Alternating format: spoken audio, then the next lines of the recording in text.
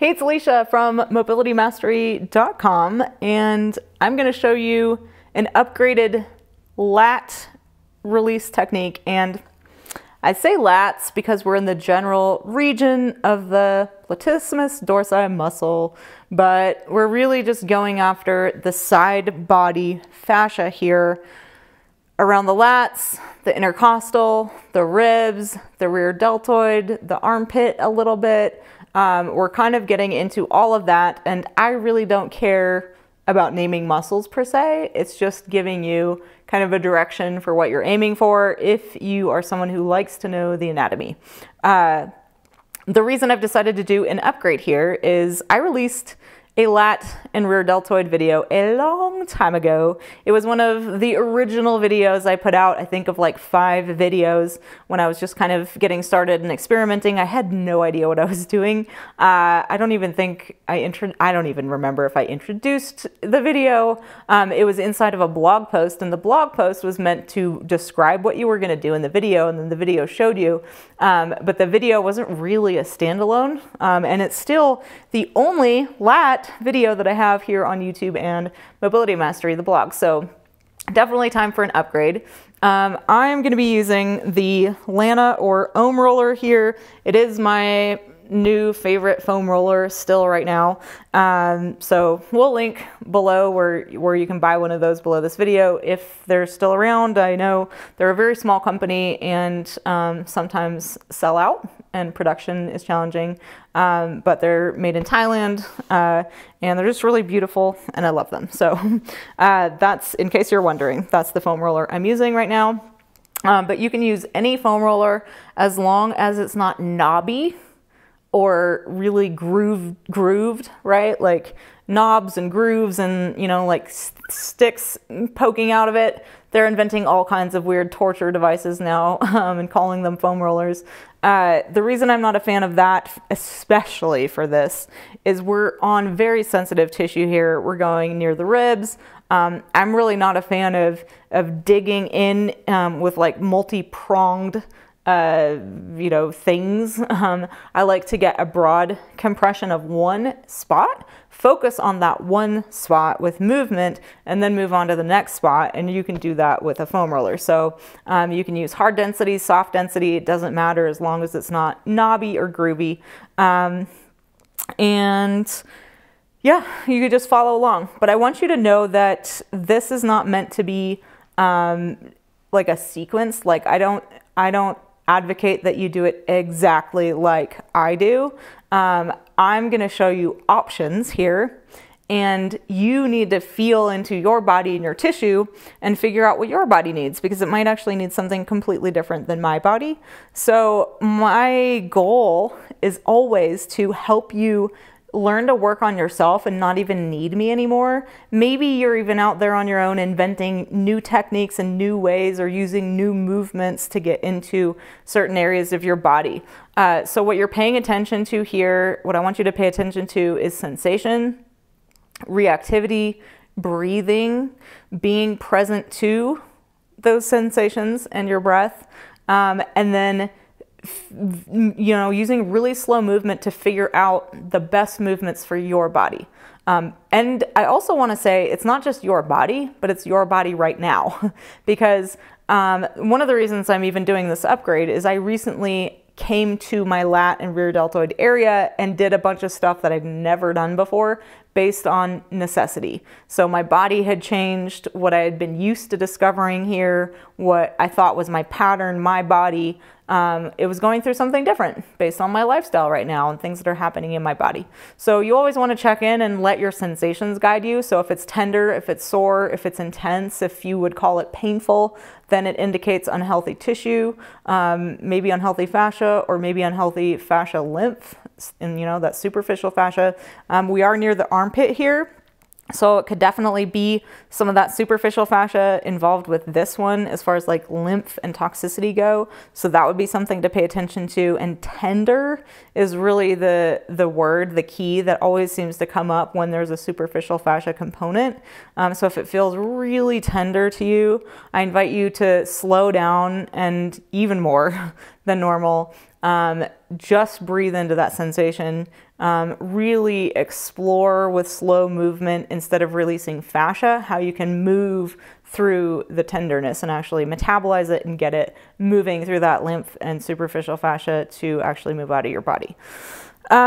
So with that said, here are your options. So you're going to want to start on your side on the foam roller. So where I've been hanging out here, pretty comfortable. Like I could hang out here all day, you know, it's not that intense. But I'm like ready to go find something right now. I'm in a position to actually go find it. So you want to get into a position where your back leg is resting on the floor because you're going to use it to actually lift up to add weight if that is something you're ready for. You certainly don't have to. Your other leg can kind of stay on the floor to start with. And then whatever side you're working on, of course, you're on that side. So right now I'm on my left side. I'm going to be using my left arm through some of this as well. And what I'm going to start with here, I'm closer to my armpit right now than kind of like my real lat area. Like when I lean this way, I'm in my boob. So that's just something to notice. But this is a decent place to start exploring. So you want to like lean all the way back. And then I'm noticing, oh, when I do that, like I'm actually getting into that rear deltoid, like that's a little tender. So I always advocate exploring first, hunting out tissue that's tender and tight and restricted first. Like map your terrain, then go after it. And then continue to map and hunt as you go. So right now I'm just kind of like going, okay, I'm fully aware there's something in my rear deltoid that I probably need to go after. Then I might, you know, move the roller down a little bit. Now I'm more kind of in my ribby area. On me, this is not bad. Historically, it never really has been. But you could try bringing your elbow in and seeing if that changes anything. Kind of rocking back and forth, you know, across the roller. You want to make sure you have enough roller to roll back onto. So this would be actually getting into more of the lat as I get, you know, roll backwards. Right now we're on like the precipice of it where it kind of, you know, it's like the side of your body and your back, right? It's those big muscles on either side of your spine, but they kind of come around a little bit into the ribby area. And that's the part that we're really contacting here.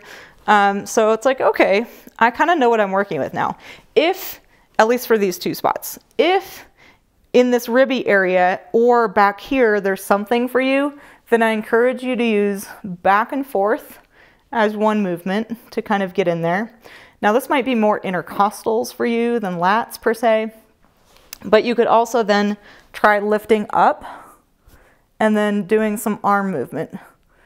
So my favorite arm movement for getting into the lats is a bending and kind of loading till your arm hits the foam roller, and then a reaching and then a rotating to palm down.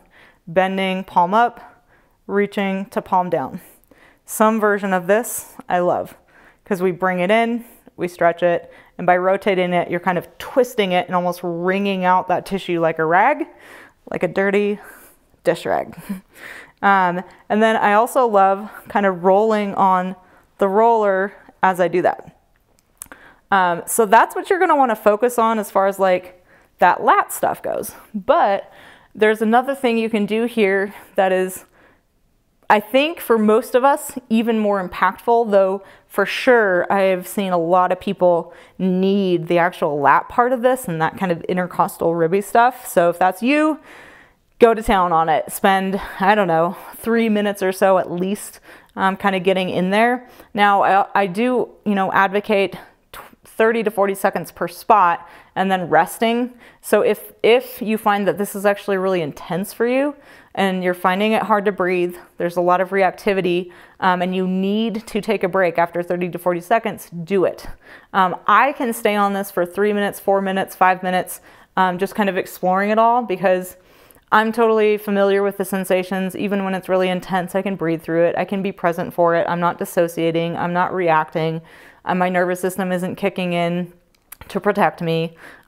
So just keep that in mind. If you need a break, take a break. But where I want you to go next is into this rear kind of deltoid posterior armpit area. So you can hopefully see I'm definitely in the armpit area, but I'm leaning backwards quite a bit. And then you've got all kinds of things you can do here, like, oh, like that. Ooh. So what I did, I'm just trying to like load that spot into the roller, and then I'm isolating it and using movement here. That's like really good. That's excruciating. So that's where all my stuff is back in that like rear deltoid area. Now I'm angling the roller a little bit more to get a bit more into that almost like my triceps attachment kind of armpit stuff. That was a little bit too much. There we go. So you could definitely try that too. Ooh. You could try, you know, kind of hanging out, rotating through any of these ranges of motion, right? But what you want to play with is, what is your torso doing? And what is your arm doing? So they're going to work together to find different spots, and you have a lot of options depending, right? So you've got hanging out back here, hanging out up here, rocking back and forth with your torso as you kind of do arm movement, right? You could combine them all. But when I was doing this the other day, not for the purposes of pain relief per se, or even fascia release per se, but opening up the superficial fascia to increase blood circulation and venous flow around my armpit area. I was combining it with a chest one, or kind of pec minor serratus anterior. I had to really like lean in, and it was super obvious where those tender spots were, because it sucked so bad. I could breathe with it, I could be with it, but it was really intense. So that's always your clue that there's something there. So again, these are prompts for you as a foundation, a starting place for exploring movement to figure out what your body needs. And then if you can really tune in and say, oh my gosh, I think my triceps like really need, there's like something in my triceps, then go to your tricep technique, right, on a foam roller. So I have that here on Mobility Mastery, right, but you could go right into it from here, but you could then explore like that whole armpit region. So what I most want you to just keep in mind is there is no formula for, you know, a perfect sequence of techniques I'm ever going to walk you through that, you know, everyone should do.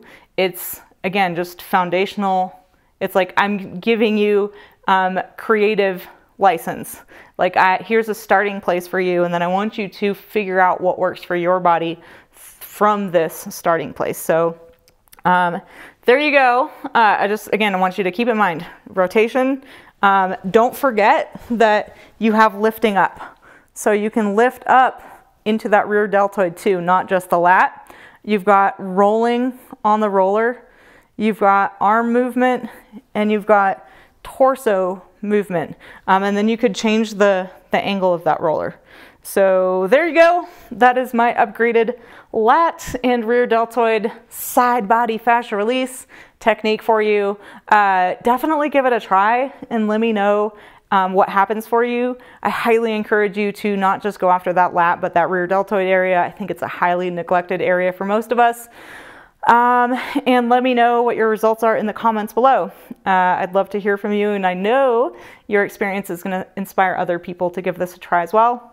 So thank you so much for watching. I hope you enjoyed this video, and I'll see you next time.